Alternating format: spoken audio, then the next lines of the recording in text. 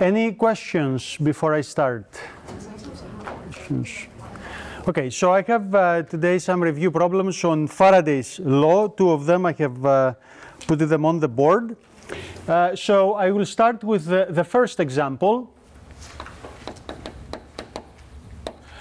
which is a frame that is rotating around the z-axis, and you see that I have a resistance of 10 ohms in the frame. The frame rotates with 10 radians per second, and it is within a magnetic field, a constant magnetic field of 0.2 Tesla that is in the y direction. So the magnetic field is this way. Imagine there is a magnet that creates this magnetic field, and the frame is spinning like this around the z-axis at 10 radians per second.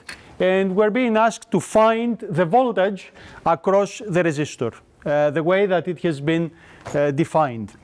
So this is a Faraday law problem, and obviously this voltage is being created through the electromotive force due to the changing magnetic flux through the circuit. And you remember that we have two methods to calculate such problems. The first method, so first of all,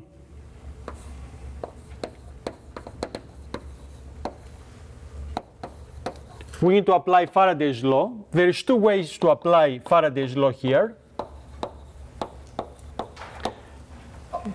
You see, this is this a transformer or motional EMF?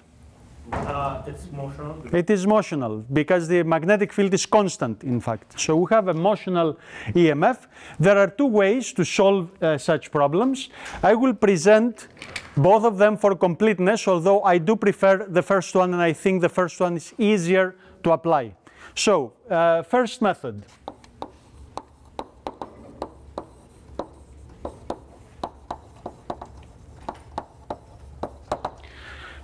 We find the total flux through the loop.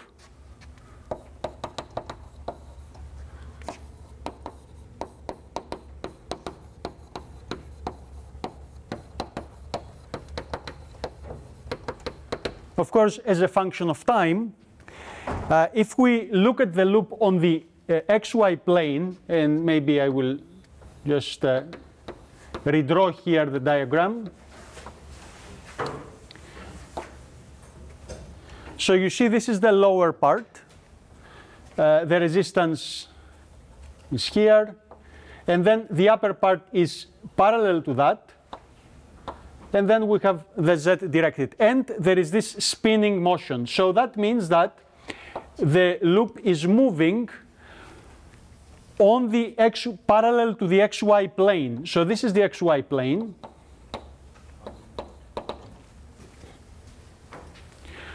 If I see it from the top,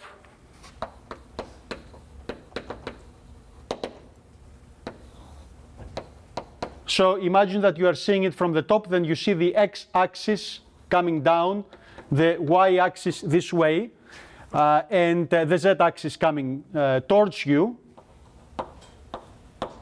What would you see? You would see this segment of the circuit just moving this way. Okay?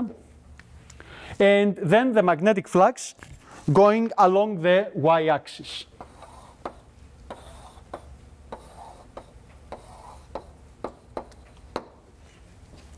So magnetic flux is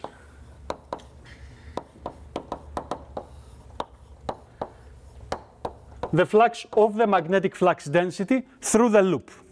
And that ds is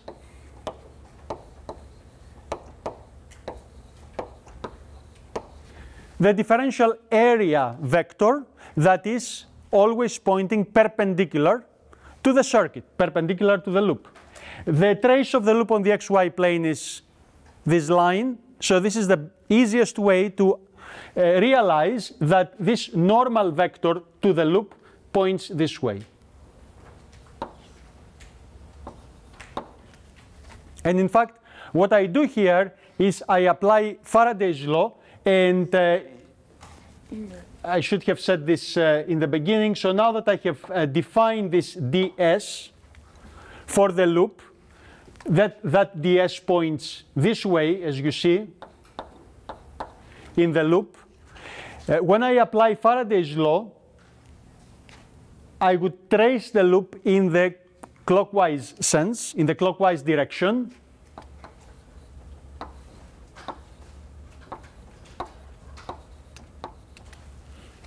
So if indeed I trace the loop in the clockwise direction, then the normal, the ds vector will be pointing inwards and will be pointing in the direction of the phi hat unit vector. So this n hat here is the phi hat unit vector, which I can express directly in Cartesian coordinates, and that is in Cartesian coordinates minus x hat sine phi plus y hat cosine phi.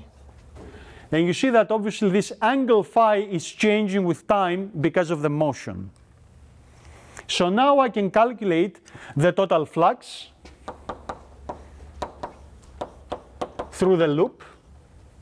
The magnetic field, as you see, is constant, is 0.2 y. The n hat is minus x hat sine phi plus y cosine phi,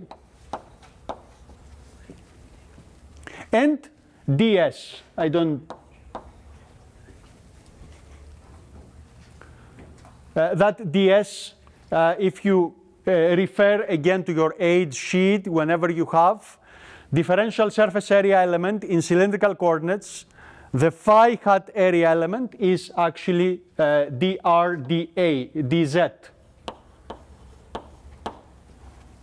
So I put it there. As you will see, we won't need it, but just for completeness, that would be the expression of this ds in cylindrical coordinates.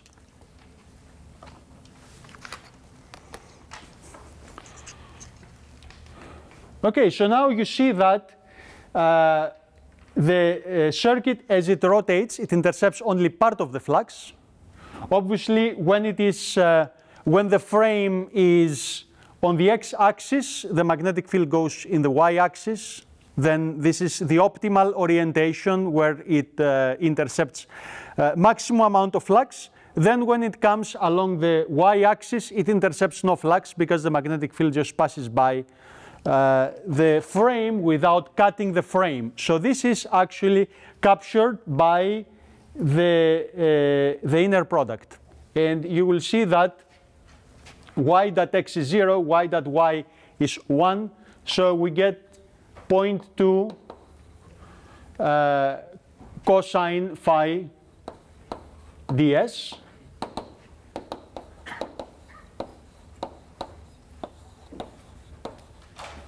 Along the loop. The loop is a rectangular frame, 3 by 4 centimeters, centimeter by centimeter. So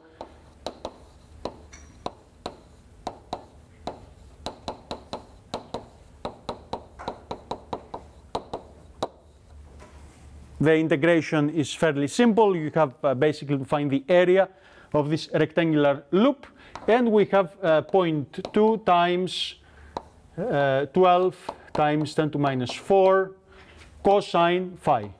So this is our flux. And if we want to do a little bit more algebra here, cosine phi. And we've been told that this is spinning with omega equal to 10 radians per second. So that means that phi is this omega t, 10 times t. In fact, for completeness, the problem also says that at t equals 0, this angle is 0. So that's why I don't have a constant here. So phi is equal to omega t, 10 times t. Okay. So now that I have the flux, I can take the derivative of the flux with respect to time, and that will be d phi by dt equals to 2.4 times 10 to minus 4 d by dt of the cosine phi. I put in the expression for the angle, and then that gives me cosine of 10t is the derivative minus 10 sine of 10t. So that makes it 2.4 times 10 to minus 3 sine of 10t. So I'm getting this time rate of change of the magnetic flux. And that means that the EMF, Faraday's law says it will be minus that. So I had the minus sign here. So minus minus gives me plus. So I have 2.4 sine of 10t millivolts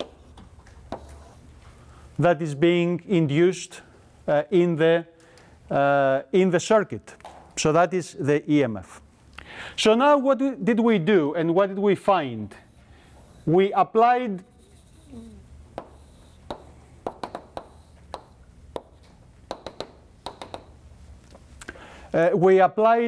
Faraday's law on this circuit.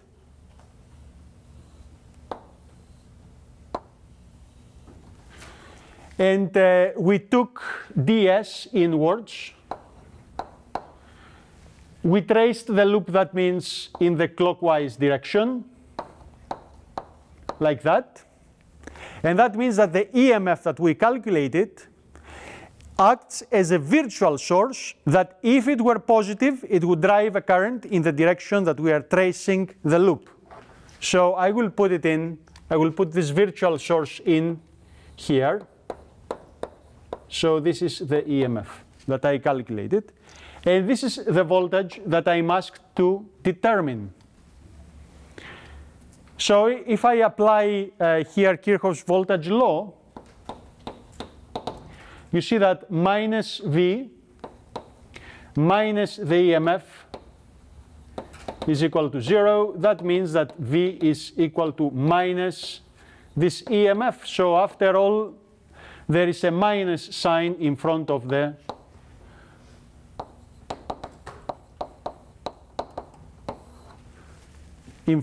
voltage. Okay, so you see that the signs will sort themselves out. Yes, please. I have a question in terms of like where is phi 0 degree? Is it at x-axis? Sorry? Where is phi equals to 0 degree? Is it on the x-axis? That's a good question. Where is phi equal to 0 degrees?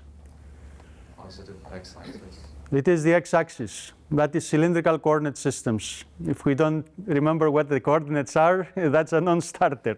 So it is phi is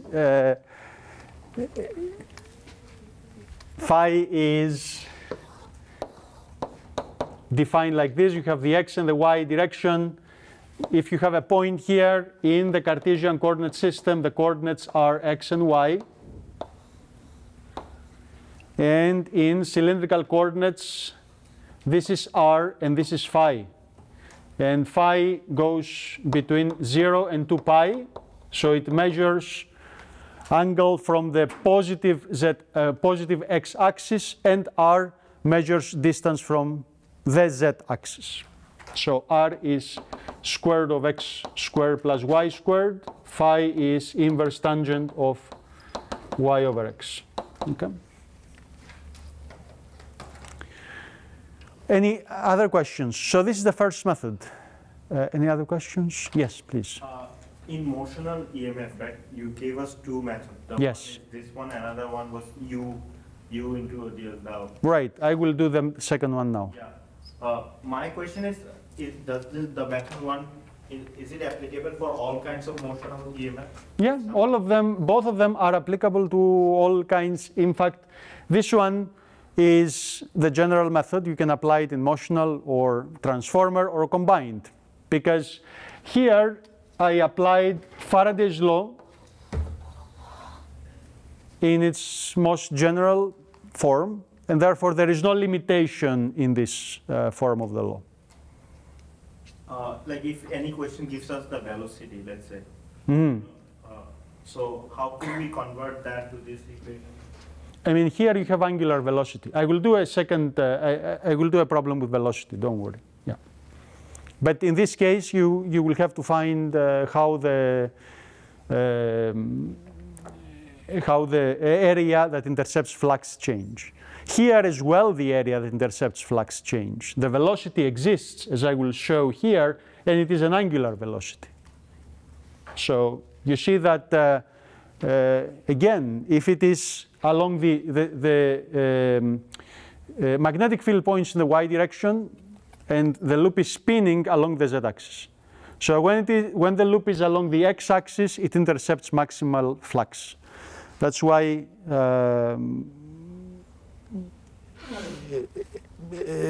we have here, you see flux point to y dot y cosine phi. So when phi is 0, you have maximum flux intercepted. Where is the flux? Its flux is right here. So you see at phi equals 0, when the loop is on the x-axis, the flux that is intercepted is maximum. Then when the loop goes to the y-axis, phi is 90 degrees and there is no flux intercepted, right? Because then the flux runs parallel to the frame and there is no flux that is intercepted there. So here, the area that intercepts changes. The total flux changes as a function of time, not because the magnetic field changes, but because the loop spins. Yes? Does it matter like where you put the V EMF on the loop as long as the orientation is like the same? That's the great question. I'll come back to that question with a specific example. It doesn't matter, no. And it doesn't matter because it's a virtual source. So because it is a virtual source, it means that there is an EMF along the loop. No matter where you put it, if you put it on the upper branch or the lower branch, it really doesn't matter. Okay, so then I go to the second method.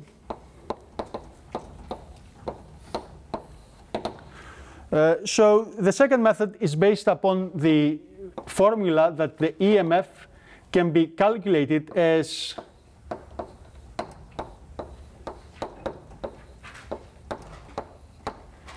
this transformer EMF part plus the motional EMF part V cross B dl. So this is a transformer EMF, which we don't have here.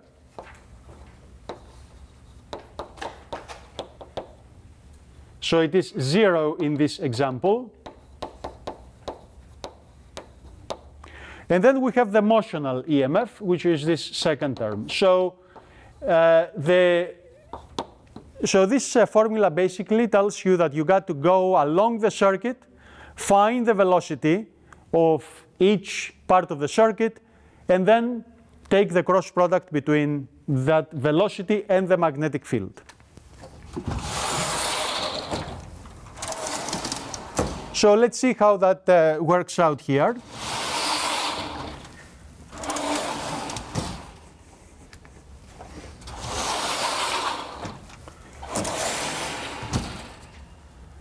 Again, I'm going to trace the loop in exactly the same way.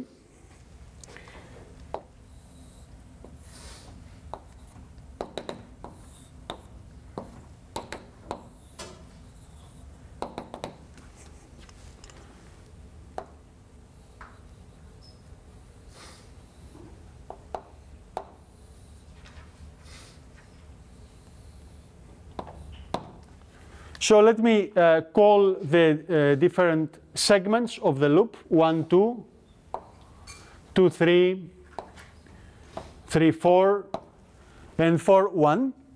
And I will do this calculation separately so that it is clear to you what happens. First of all, let's go to segment 1, 2. On segment 1, 2, segment 1, 2 is on the axis. So therefore, it has no velocity. It is the one that everything else spins around it, but that one does not move. So there is no motional EMF there as a result. V is equal to 0. I go now to section 2, 3. And in fact, I will do it, well, I will do it separately. 2, 3, the velocity of 2, 3 is the same as the velocity of 1, 4, as you see here. So if we see 2, 3 from the top, from the xy plane, this is what we see.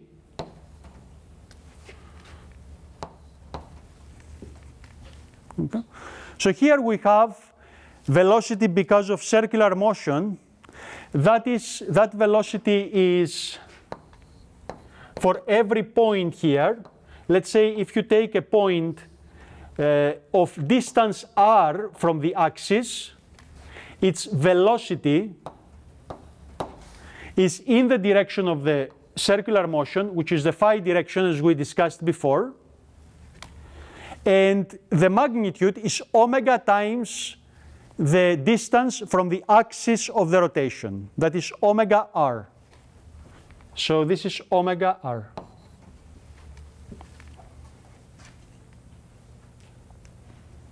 So I will use the expression for the phi unit vector that I had given before, minus x hat sine phi plus y cosine phi omega r. And now I take one more step, find v cross b. So v is omega r minus x hat sine phi plus y cosine phi. And b is this y 0.2. Let me just put b naught for now, and then I will replace the numbers at the end.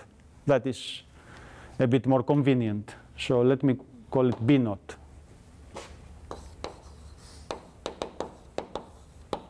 I'll put the numbers at the end if needed. You will see that here they are not needed. So I have to run a cross product. X cross y is z. First of all, I collect all the constants, omega r b naught. X cross y is z with a minus is minus z hat sine phi. And then I have y cross y, which is 0. Remember, the cross product between a unit vector and itself is 0. So then this v cross b is minus z hat omega r b naught sine phi. Now, you see the motional EMF term actually requires that I put in also dl. And I take the dot product of this with dl. So here I am, and I'm tracing the loop. And this is the part where I go from point 2 to point 3. Anybody can see what will be the corresponding dl here. So I'm moving away from the z-axis parallel to the xy plane. What would be dl? dl. So I'm moving away from the z-axis parallel to the xy plane. What is the corresponding dl? Dr. It's dr. Cannot be d phi because I would be moving along the angular direction. Cannot be dz because that means that I would change my height. So the only option is really dr. So it is dr r hat. So all in all, if I take v cross b dot dl, that will give me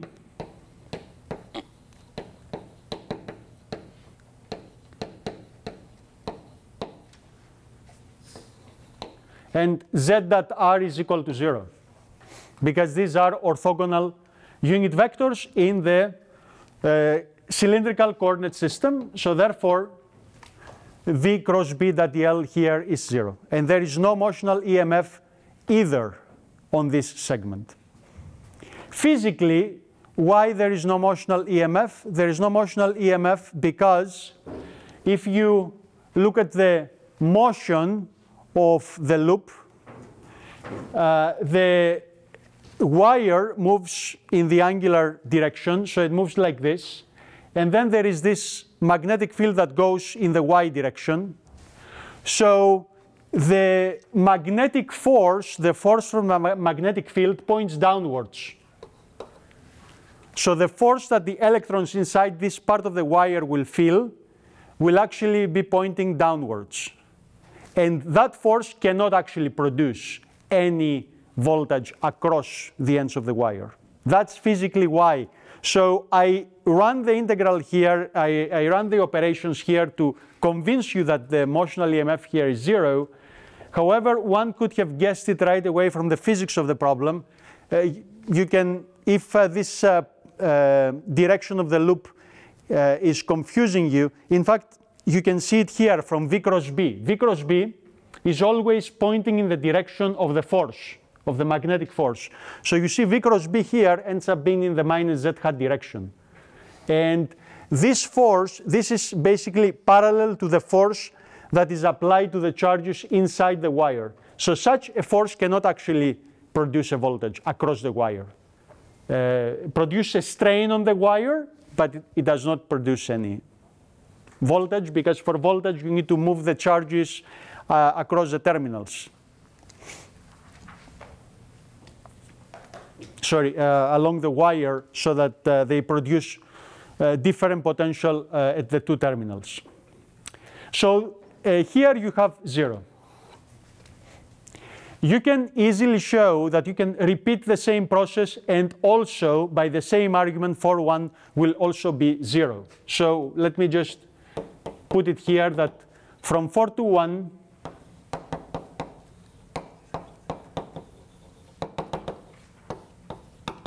by a similar process you can show it is 0. So the only place actually where you can see an EMF is 3-4, is the branch 3-4. And 3-4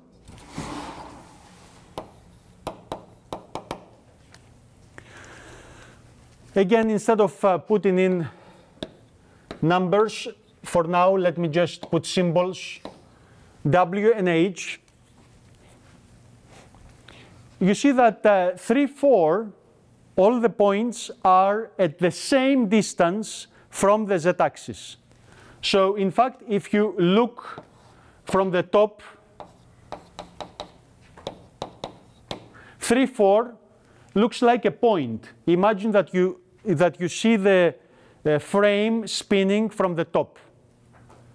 3-4 as a segment would actually look to you as a point. You could, if you look at from the top, you only can see point 3 that is moving on a circle. Of what radius? Radius equal to the width of the frame.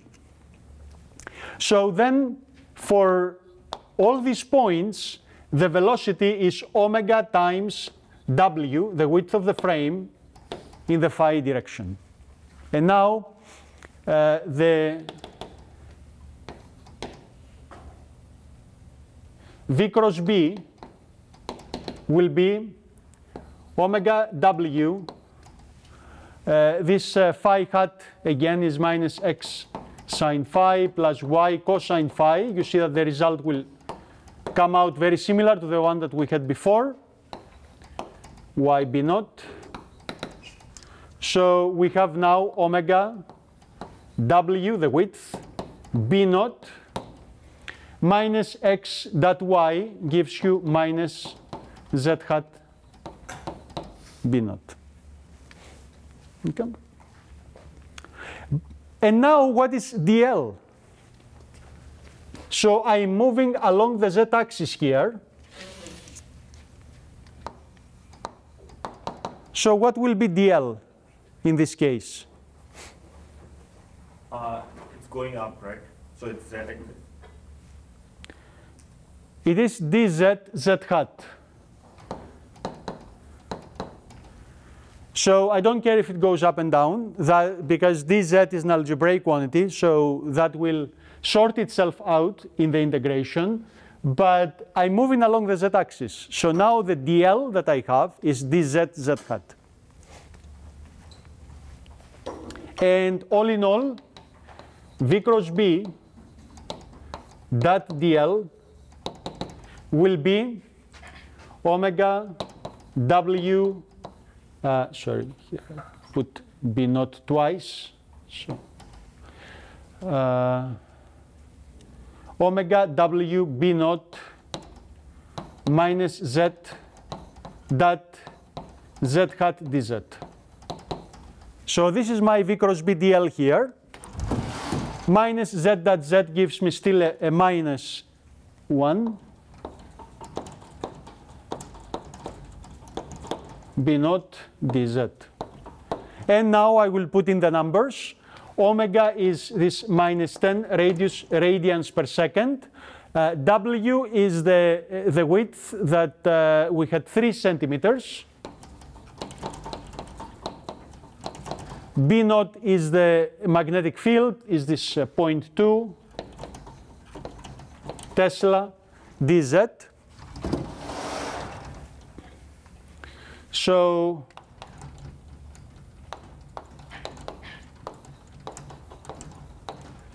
I think it's minus 0.06 dz. So this is the V cross B dl. So now I put everything together. I have the V cross B dl for all 4 segments. And as you see, I have no transformer EMF, just the motional.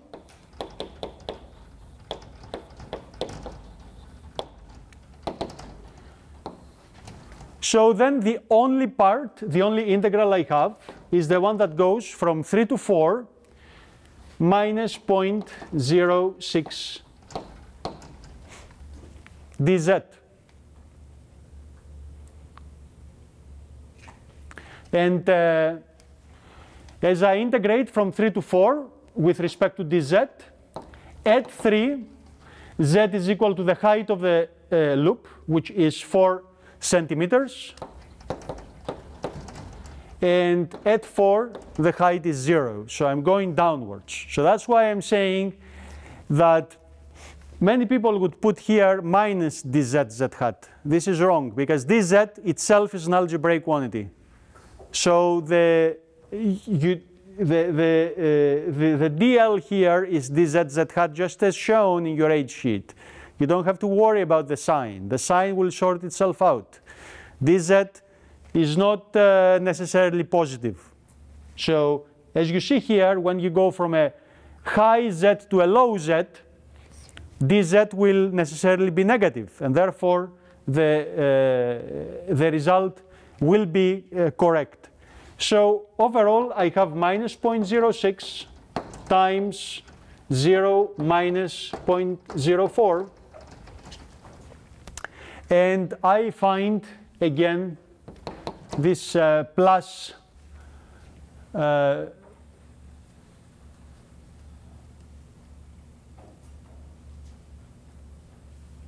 plus 2.4. I think a sine phi is missing, right? So I think it's missing here. So x cross y, a sine phi is here, and it should be here, and it should be here. Sorry about that. And it should be here, and it should be here. And then it should be also here, not here, but here. Sine phi, and then here I have also sine phi. Sorry about that. So it doesn't really affect much. And we have finally the 2.4 times 10 to minus 3 sine phi. Phi is omega t, so we have this 2.4 sine 10t millivolts again as the EMF. So the procedure may seem a bit longer because I pretended I hadn't realized that there would be an EMF only in one segment. Of course, with solving examples and so on, you can realize that actually here the only segment where you would apply this formula would be this one, and then you would actually be able to solve this much faster. But this is how it works out. You need to find the V, you need to find the DL, and then run the cross product. If you actually have an insight about how this works, then the solution would not be much longer than the previous one. Still, I do think that the previous one is a bit clearer for you to understand and apply. Yes? In terms of knowing the direction of the like velocity and also the magnetic field direction, how do we associate, like, you know, you said by intuition from, like, by practice we should know that which one actually gives you zero contribution and which one doesn't. So how can we have an idea by seeing the figure itself? So the figure here shows you that the loop is spinning in the angular direction. Okay. So for example, take the loop in this direction here, right? When it crosses the y-axis, the magnetic field is like this. Okay. So this part of the loop moves inwards, right? The loop is spinning. So therefore, the velocity here is inwards.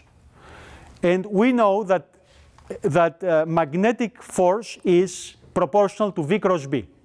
So for the upper segment, you see V goes inwards, B goes to the right, and then the force is pointing this way. That force cannot produce a voltage, because to produce a voltage across these terminals, you need to move the electrons this way, along the wire. But it's moving this way. It's moving that way, yes. So that force can produce a strain on the wire, but cannot produce a voltage. Okay?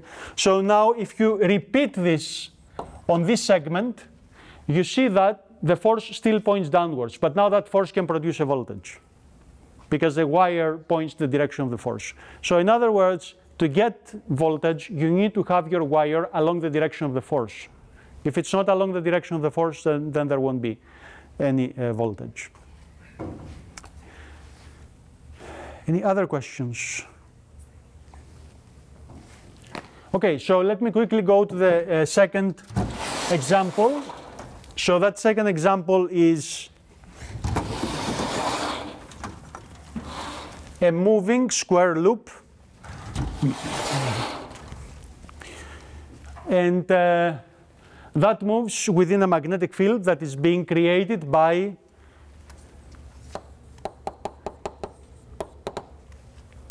a current. So that magnetic field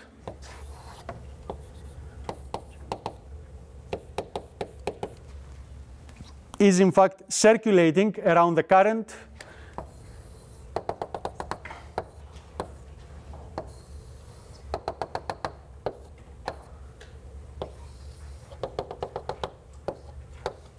like this. So the magnetic flux density will be mu naught I of t by 2 pi r phi hat. So this is one of the first cases that we had seen for a magnetic field. Now of a straight wire, we had solved it with the Biot-Savart law and with the Ampere law. And now the only thing that changes is that I'm putting in a loop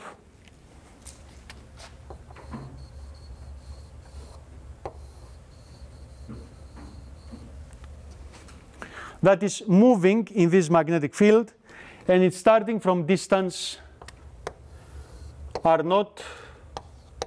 It is a square loop, so d is the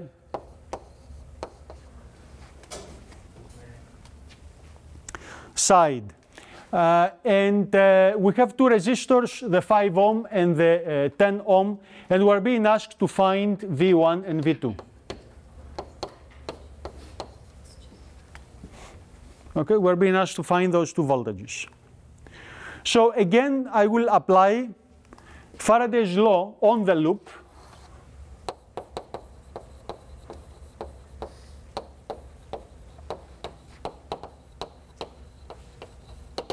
So my Faraday contour is this one, is the loop itself.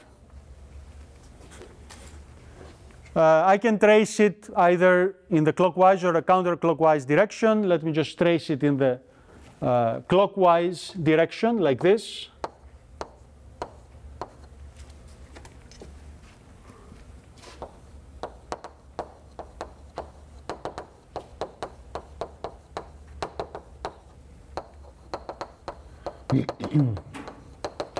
That means my ds will be pointing inwards.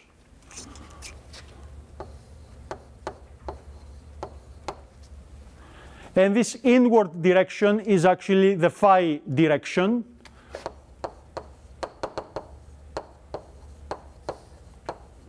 Phi dr dz.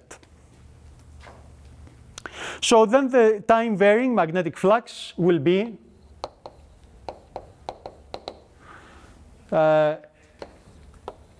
the integral magnetic field flux density mu naught I by 2 pi r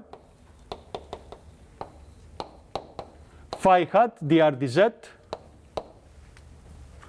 Phi dot phi is equal to 1. Mu naught I by 2 pi are constants, so I take them out. And then I have an integration of dr over r. You see that the distance of the loop from the z-axis starts at r sub naught and goes to r sub naught plus d. So the limits here are between r naught and r naught plus d. And the dz is from 0 to d. So let's say that on this side you have z equals 0, and then here z equals d. This is a square loop anyway. So finally I get mu naught by 2 pi. This integral will give me d, the side of the loop, and this integral will give me a logarithm, r naught plus d by r naught. And all this is multiplied by the only time varying term, which is I of t.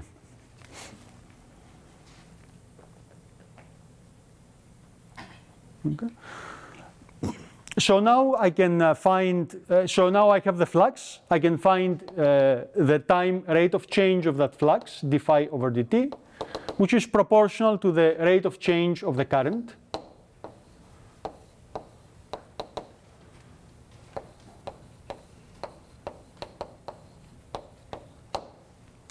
Di over dt.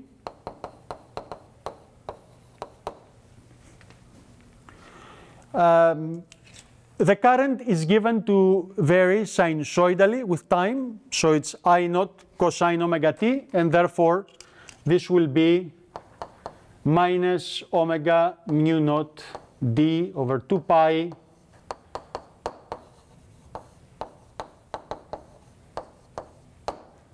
I naught sine omega t. So this will be the minus the rate of change of this flux. So that means that I have an EMF. Let me redraw the loop here. Again, I'm applying Faraday's law, tracing the loop in the clockwise direction. This way. That means my ds points inwards. And that also means that what I'm about to calculate will be a virtual source. I keep repeating it, a virtual source that I can insert in the circuit so that if it was positive, it would drive a current in the direction I'm tracing the loop. So this is the EMF that I'm about to calculate. Remember, the problem calls for these two voltages, V1 and V2, which, this is the important part about Faraday's law, won't be the same anymore. And these resistors are not in parallel anymore as long as you have now an electromotive force because of the time varying magnetic flux. So this EMF will be minus that d phi over dt. And that means it is actually plus omega mu naught d over 2 pi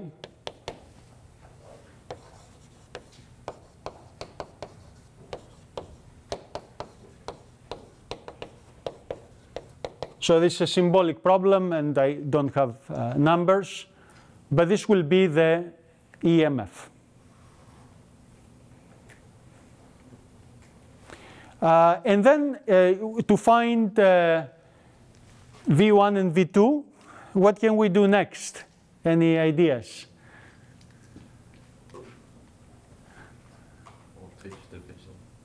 We can do a KVL. Right, so, well, the easiest way for me is to find the total current, I.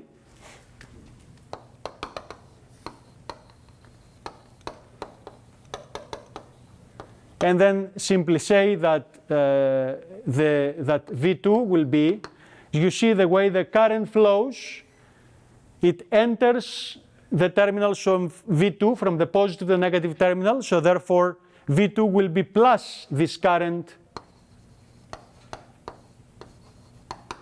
times R2. So this is the little danger in the voltage division, whereas V1 will be actually minus this current times R1, so minus VEMF R1 by R1 plus R2. So that will be the, this will be the two voltages. Okay, so you see that we got this result that the current is obviously varying sinusoidally all the time. You can look at many different time snapshots and realize that the direction of the current will be consistent with what we call Lenz's law. But the point is that one can just apply Faraday's law and you can find your result. So any questions on this? Yes? So at the start, right, you wrote C trace clockwise direction, and you said that DS is going inside the plane. That's right. So did you just assume that, or? No, I didn't assume that. This is very important again from Faraday's law. You can trace the loop clockwise or counterclockwise. But once you settle, then DS is found through this right-hand rule. So if I had traced it counterclockwise, my DS would be pointing outwards because that's how the right-hand rule works. If I had, now that I trace it clockwise, DS points inwards. So you are free to choose the direction you trace the loop. Once you trace the loop, then DS has to be consistent with the right-hand rule. Oh, so tracing is by our choice, but whatever the DS would show is something based on how we did the tracing. That's right. Okay. So as you remember, always the direction of the current opposes the change in the magnetic flux, the change in the magnetic flux. So I have here a small demonstration where I have two cylinders. One is made of magnetic material, so it is a magnet, and one is made of aluminum. And I have here, I have two cylinders. This is a copper cylinder. And if I throw the aluminum block, that goes through very quickly. As you see, there is no. Now I will repeat this with a magnet.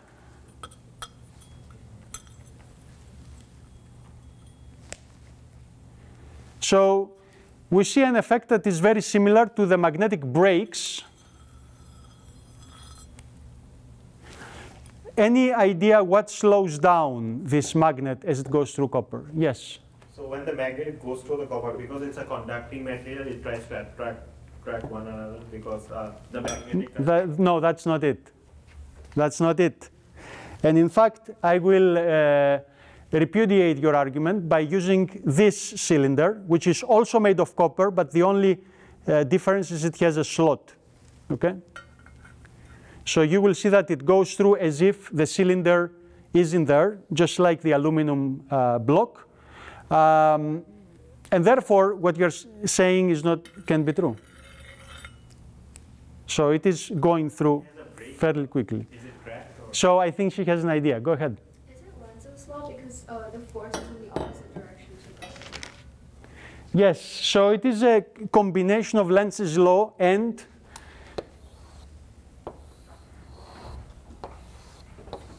current forces. So the magnetic block let's say that it has north and south here. As it drops through the cylinder, or let's put the north here and the south here so that we have the magnetic flux lines going through, it tries to drive magnetic flux through the copper cylinder. Okay? So therefore, by Faraday's law, there will be an electromotive force on copper, and hence eddy currents on copper. So there will be currents here. Which way will the currents flow?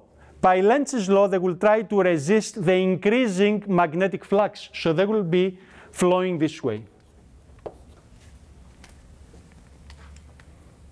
So therefore, these currents now will produce their own magnetic field that is like this.